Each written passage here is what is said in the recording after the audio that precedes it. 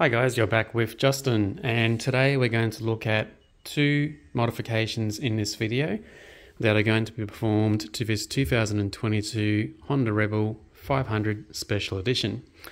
Now, because this is the 22 model, and I believe this applies from 20 and up, it has the LED headlight and it has the headlight cowl. Now, that's a distinguishing feature between this and previous generations of the bike, but I'd like to mix it up.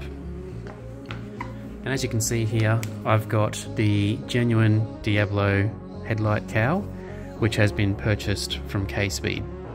So the look, fit and finish is exactly like all of the other KSPEED parts that I've purchased and installed, which you'll see in my list of YouTube videos.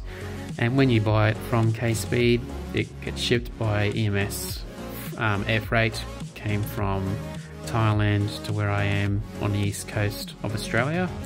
Comes in the typical white packaging foam and then in a sealed bag with the genuine Diablo sticker on it. You also get a packet that has the sort of frame that holds the headlight cowl in. Alright, so I've just opened the package that contained the bracket, and it's got one bracket, 4 bolts and 4 threaded rubber inserts. So remove that one first. I'm just going to start off by removing this one and this one. And again, on this side there's 2 here. Looks like they might be a 5mm Allen key. Okay guys, so that was really easy to remove those 4 5mm hex bolts, 2 from either side, and they weren't on tight at all. I was very easily able to remove them with a standard Allen key tool. I couldn't use the Allen key leverage set that I like to usually use because the indicators were in the way, but I didn't need to.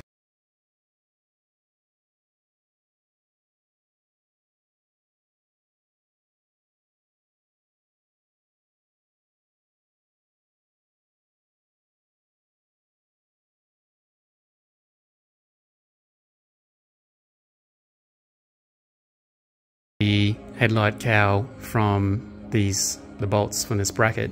I think the next thing I'm going to try and do is actually remove this plastic cover from the headlight itself. So again, it looks like it's 2 5mm bolts on either side to remove it. So now that I've removed these 4 bolts to remove that cover, the next thing I need to look at is just trying to get this frame off. And the reason I need to get this part off is because the Diablo headlight cowl can't fit because it'll foul here and it's just in the way. So the next step is to remove the 5mm Allen headed bolt that is up there, and so that's what this one looks like. Now the next step is a very hard bolt, and if you have a look at people's different videos online, the bolt which is at the base here is super hard to remove. So people have commented that it does have Loctite in it from factory, and as you can see, that's the bottom bolt there. So it is hard to get to. The first problem is that you either need to have a super long Allen key, and if it's just a little bit too long, then you can't get leverage. So that's the case for me. So then I've just gone to my cheapy set, and the next problem you've got is that there is a line here in the way, and there's only this much leverage to get in there. Now it's super tight. I've tried moving it with my hand and it won't budge. So what you can do then is you can try getting a pair of vice grips, putting it on the handle, and basically you're trying to make the extension for this Allen key as long as possible. If you don't have that, or the way I prefer to do it, is that you can put a solid ring end spanner over the Allen key like that, and suddenly that gives you this much leverage. I'm going to put the phone down now and do it with 2 hands, basically I'm going to use my left hand to push down on the Allen key to make sure it's seated in the hole itself, whilst I use my right hand to push against the frame slowly, and hopefully that works loose. Okay, so I was able to break that bolt with the spanner the first time, but then you've got to unwind that much thread to get this bolt out so that you can loosen that bracket. So this side's done. I've now just got to get that lower left side done. Takes quite a while to turn because you can only do quarter turns at a time before you've got to then reposition the Allen key back into this bolt, and it is pretty long, as you can see there. So it's probably got about 2.5 centimeters of thread, and when you're only turning a 1/8 to 1/4 of a turn at a time, this really is a job for a person that's got small to medium-sized hands. If you're a large fellow or girl trying to do this, I recommend calling in a friend to help you. Alright guys, so on the right side of the bike here, as you can see, I've turned the handles all the way to the left, and that's because, in my case, the amount of torque that was put on the bolt meant that the only position, the position that it was sitting in, was very close to the frame. And if you've got the forks forward here, you've just got no leverage with a spanner on top. So yeah, just a little tip there, just make sure you've got the handles all the way to the left so that when you go to remove this right side, you've got room to get this Allen key out. So as you can see, I'm just doing the tiniest little turns. So this is a lot better than the left side, but yeah, it's literally 1/4 of a turn at a time. So happy times to get this bolt out, but finally once this is done, this steel bracket will be off. All right, so a few minutes later, I've now got that bolt out, and I've just lifted the bracket that is just here away from that area. I just need to lift this bolt out here as well so I can get, so I've actually got the bolt out, so I can actually get this cover out. There you go. Okay, so there is the mount for the OEM headlight cowl for the 2021-2022 year. So right now the headlight is just dangling there because those bolts aren't in. So I'm just going to put those bolts back in, and then I've realized that this Diablo headlight cowl mount doesn't actually mount to the back of a headlight. As you can see, there are no bolts there. It actually mounts to the back of the instrument cluster. So now that I've fitted the bracket and the genuine Honda accessories bracket for the USB charger underneath this instrument panel, I've just got them loosely in place so that I can just sort of wiggle it around if I need to. Now, when you go to install the headlight cowl onto this bracket, you need to have these rubber grommets from the back in, and that's because it's got a little stopper here. So as you tighten down the headlight cowl to this, it can't then just pop out either way. It's actually got a stopper to it. So parts are just falling on the floor now, but the next step is, yes, to put all 4 of these in and then put the cowl on and screw into it. So let's resume once I've got that on. So I've got it secured now, guys. So all 4 of these bolts are in, and all 2 of these bolts are in as well.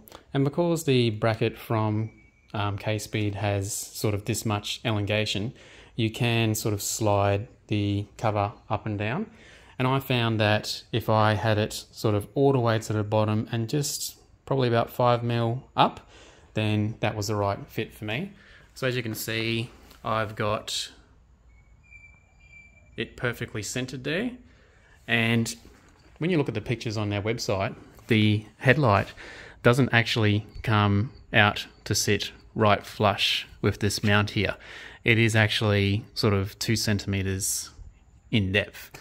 I kind of wish that the headlight did sit more flush with it, but it's not necessarily an issue with it being backwards. I just wanted to show you what it looks like there from the front. So it is not a windshield in any way. It is a headlight cover, but because there is an air gap there all the way around, it basically is just like having a pre-2020 bike with no headlight cowl at all. In terms of on the 2122, because it comes with the headlight cowl from factory, you don't have that bracket anymore, and so the bracket has a welded nut in there in position. So right now these indicators are loose, so when you go to put the bolt back in there, you will actually have to put a nut. You have to go to your spare parts and just box and just get 2 nuts to tighten this clamp back on. So I'll just do a walk around now, slow walk around so you can see the fit.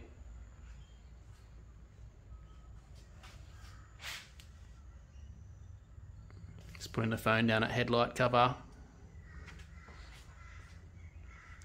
at that level.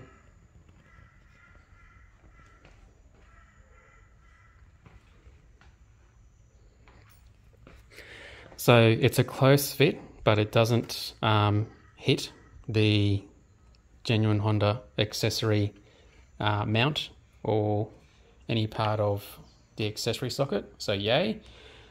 These cables for the clutch and the brake do touch, but it's not, it doesn't look to me like it is causing any necessarily painful issues for the bike.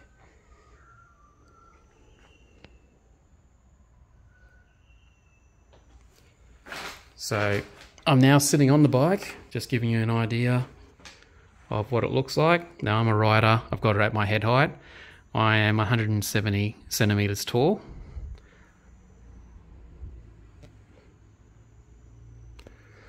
Alright, so that's really great.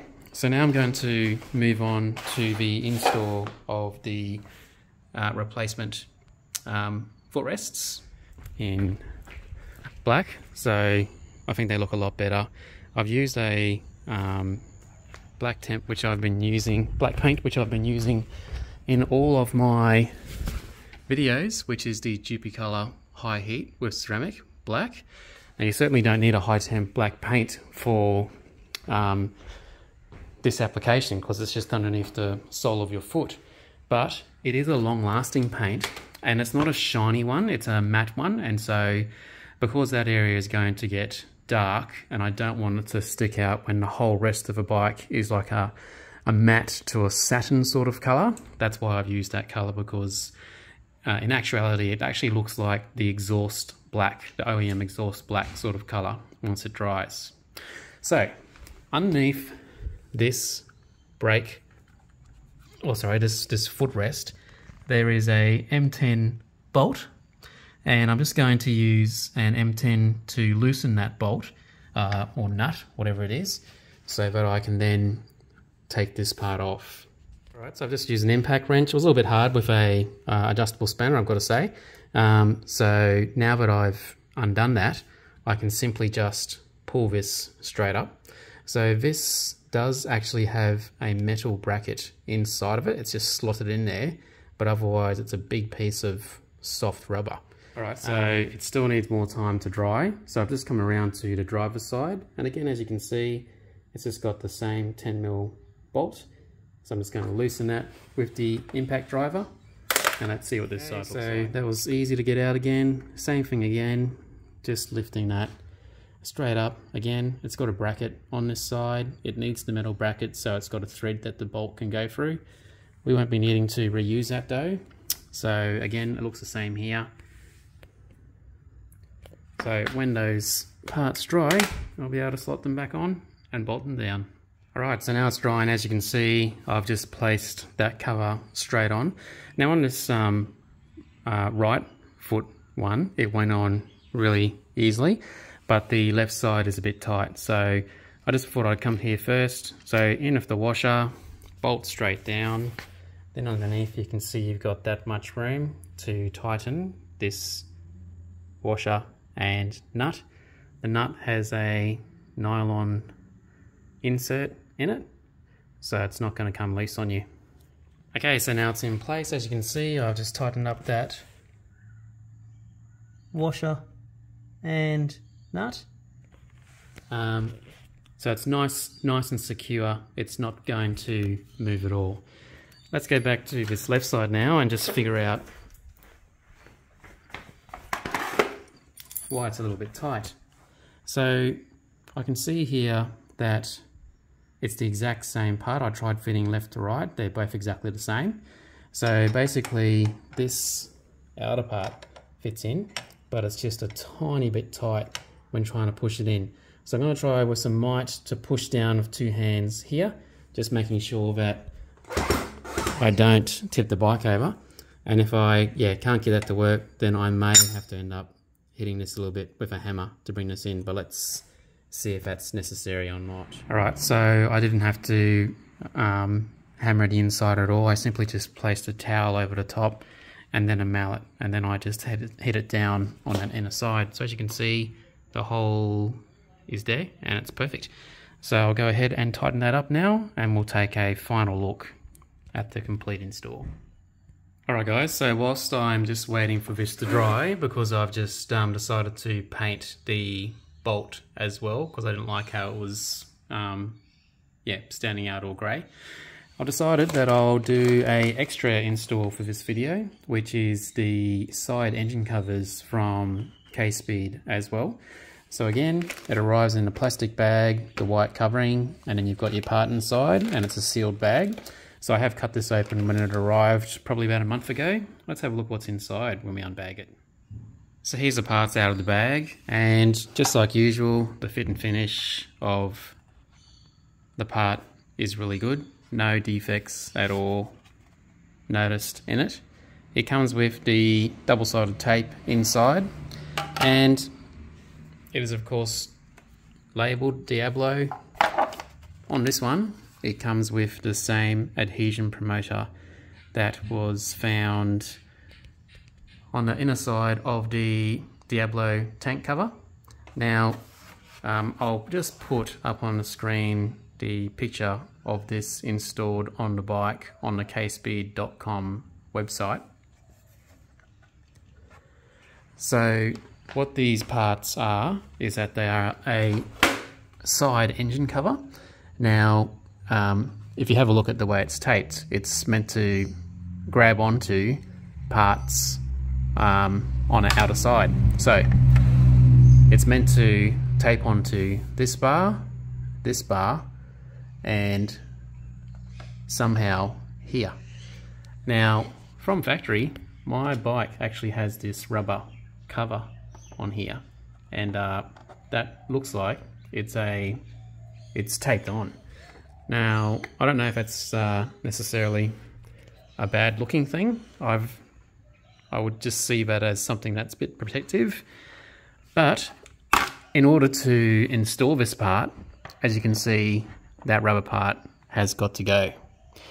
As well, I need to unbolt the front engine cover so that I can slot this part into there. So, right, so that is just a double side taped on part, and it's just a simple rubber protector for the frame. So I'm just going to use my hands now to peel this back, and if it doesn't come off very easily, I just get a little bit of WD-40, but it seems like it's gonna come off within about 30 seconds. Alright, so I've just wound out this top screw on the Diablo engine cover, and this one a slight bit, not as much, because it's difficult. If you were to unwind these bolts, you wouldn't be able to line up the radiator and the cover, this cover, properly, because everything's in the way. So I've just been careful not to. Okay, so as you can see, I'm just applying the adhesion promoter. It's got a strong glue-like smell to it, but its job is to remove any oils and contaminants on the surface that you're trying to apply to. Just to show you, that's uncleaned, and then this area is cleaned. So yeah, it does definitely take off all of the dirty stuff so that you can apply your taped part on. Alright, so here's the part here, and I've just got a simple pair of tweezers that you would usually find in your bathroom. And what you'll find usually when you go to remove these double-sided tape parts is that if you use your nail to try and undo these covers, then you end up screwing the double-sided tape part up a lot. Now I'm not saying it's perfect to take these off, but it definitely makes the job a lot easier. And yeah, so as you can see, first time for the last two, took a couple of goes on the first one. So now I'm going to simply just use the hairdryer to heat up this taped area.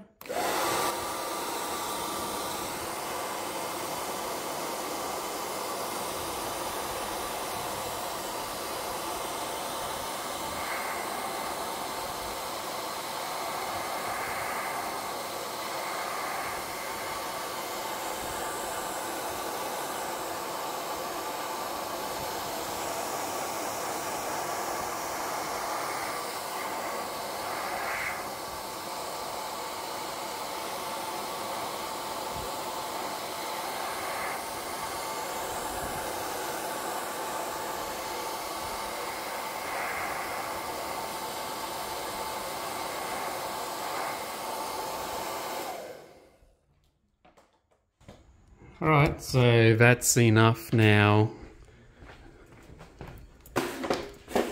temperature wise, for me to slot this part in, so I'll just use two hands.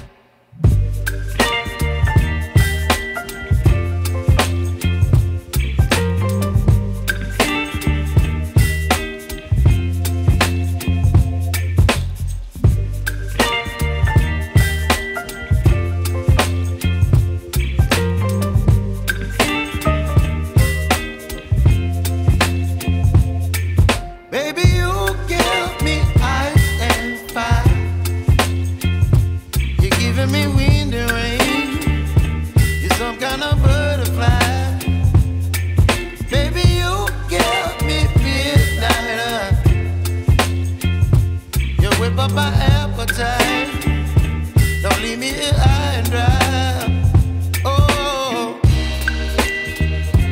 I don't wanna jinx it, baby, and twist myself at the spine.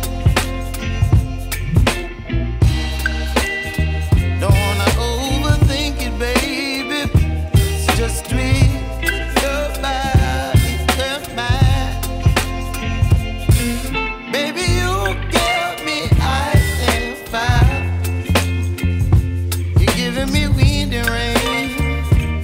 Some kind of butterfly, baby, you give me midnight. You whip up my appetite, don't leave me here high and dry. Oh, but I don't wanna jinx it, baby. Let's not get ahead of my time. Oh, but I don't wanna miss you, baby, so I stand up and speak just my mind. Oh,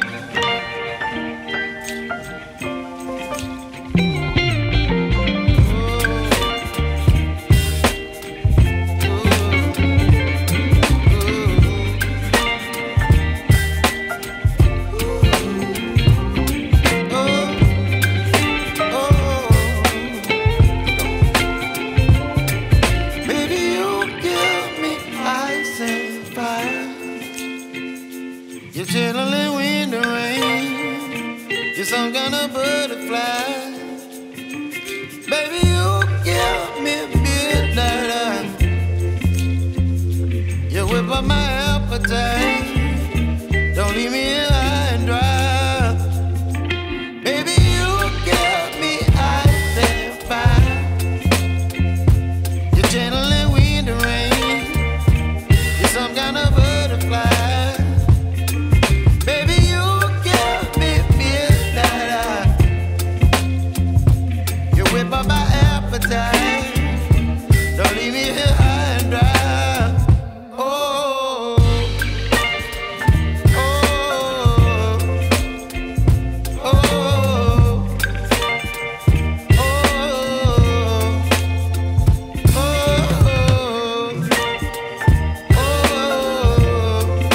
link through Facebook, just make sure that you close Facebook, go into YouTube, search for Tweaked, or search for Juzzie Evo X, that's Juzzie Evo X, which I'll pop on the screen, and you'll be able to subscribe to my channel there and see further content for the Honda Rebel 500 and the Lancer Evolution 10. Hope you've enjoyed this video. Bye for now.